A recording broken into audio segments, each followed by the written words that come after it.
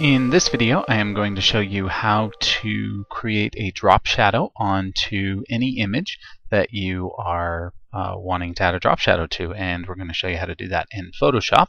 So here's the image that I'm going to add the drop shadow to. I've already got it open here in Photoshop. Your image, when you open it, might have a locked layer to it. It might have a little lock here. If you just double click this, you'll get an option that will show you background from layer. So when you do that, just go ahead and convert it to a background from the layer, and then you'll see that if you just double click on it. If it's got the lock on it, just double click it. And then what you're going to do is go ahead and add a new layer, and we'll go ahead and click OK.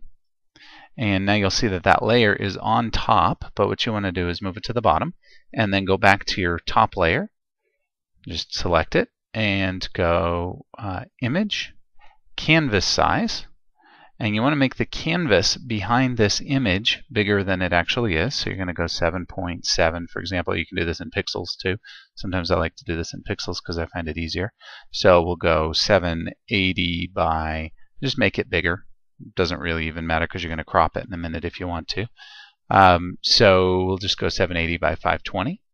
So now you'll see we've added the space around the outside of our image. We've got that around the outside there. And what you want to do now is go ahead and double click this layer. And when you double click that, it's going to bring up these options, and you'll be able to preview it right on the image. So watch, when I add the drop shadow, you'll see a little drop shadow show up here. And actually my drop shadow was set at an angle that I don't want it at because I want the drop shadow to be over on the right. So I've got a drop shadow added here now. And then I also like to add an inner shadow, which is going to add a line up top here. But if we want the drop shadow to be pretty strong, we can make it more, or we can make it less. You can see it expanding and contracting here as I scroll in and out there. So we'll just set this back to about 75, 76%, whatever there. So we're going to go ahead and add the inner shadow. That's going to add a shadow right here. And you can look and see if that gives you the kind of look that you want. But for me, I think that gives a pretty good look. And so we'll go ahead and click OK. Alright, so you can see that we've got that outer image on there, and in fact that other layer, that inner shadow, might be a little strong. So what I'm going to do is leave it on, but I'm going to just pull it down a little bit to, I'm going to change the choke to 2, change that to 2, so it's a little bit less intense now on that image. And I'll go ahead and click OK. So that's going to give me what I want there. And then if we want to see what it's going to look like, we'll pull the layer out so you can actually see this. And what I'm going to do with this layer, I'm going to just paint the layer white so that you can see how the drop shadow looks. So on this layer, I'll just select white. I'll go ahead and use my paint tool and go ahead and make that background. So now you can see you've got that drop shadow on there. And if you want to see what it looks like without the drop shadow, you can just turn it off. You see that the drop shadow really makes it a nice effect, just to give it sort of a standoff from whatever page you're going to put it onto. So that is how you create a drop shadow on an image using Photoshop.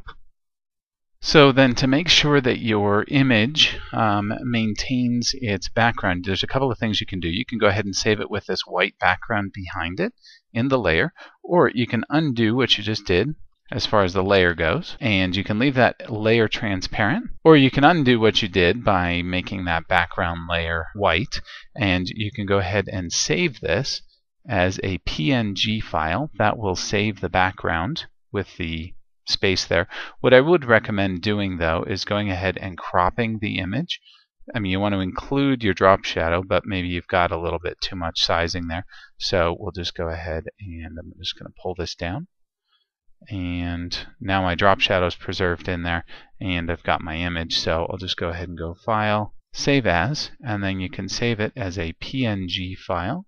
You can't see that because it's off of your screen here, but if you go ahead and save it as a PNG, that's just one of your options in the drop down. And I'll put that in my images folder here, T, what comes with T, and we'll go ahead and click Save. It's going to ask you if you want to interlace it. I always just say none, but you can interlace the image as well. And then when we go ahead and open this in Firefox, you can see I've got T, what comes with T, PNG, and you can see the difference here even looking at it, just looking between those two. But I'll just go ahead and open it here. And now you can see what it's going to look like with that drop shadow on it. It just gives it a nice offset from the page, especially here you can see it really well. It just gives it a nice offset so that whenever we put it in on the page, it's going to look really nice with that additional drop shadow.